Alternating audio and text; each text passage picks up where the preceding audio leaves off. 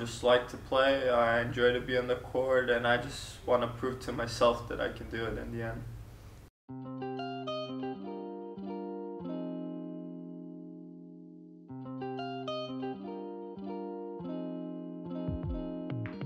I started playing tennis when I was 6.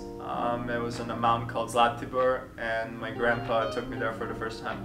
I mean, we were always close, but I think that was definitely our thing, and it was funny because, he was trying, a bunch of different things, trying to see what would get me excited, and, we finally found something that was working, and it was a happy time for us. Well, I left home when I was 13. I went to Florida, and definitely was tough, especially for my parents. They had to make that call, and I know it wasn't easy for them, but I think they knew that it was the best thing for me at that time, and I'm very happy that they let me go and, to pursue my dream. And it was obviously a lot tough. I didn't really speak English that well, didn't know anybody, so at the beginning it was really tough, to get through, but eventually, everything came together, and it was really enjoyable to be there. It takes a lot of things. You have to be every day on the court, day in, day out, give 100% every time, even when you don't want to or you're playing bad.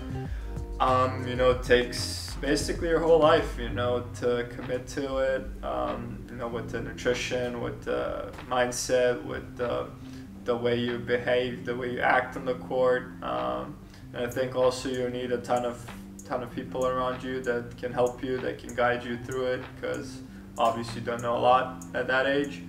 So I think you need to find that balance, and I think you just need to commit to it every day.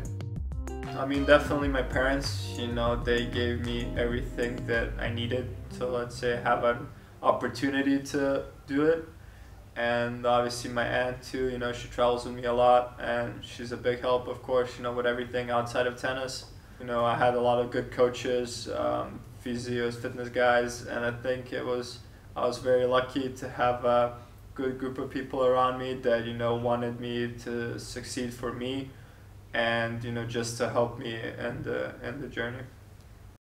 It's definitely, I think, and it's kind of like an escape route for me.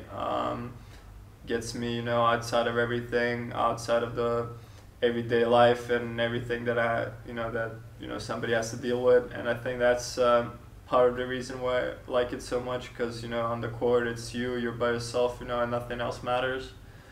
And I also think, just because I come from a smaller country, and it's not as big as in some of the other places, I think that's why, in the back of my mind, I want to prove that, even though that you're from there, you can make it, you can play good, you can succeed. And we obviously have a ton of players, to prove that, and I just want to be a part of that. What would you like your grandfather to say about you? I would want him to think that that I was happy, that it wasn't forced on me, that I gave everything I had, and at the end of the day, I guess the best thing for him would be that I enjoyed myself, and that I was happy, that I had an opportunity that I think most people don't have, and that I used it to see a lot of different things, a lot of different cultures and people, and I think he just wanted me to take that in, appreciate it, and be thankful for it.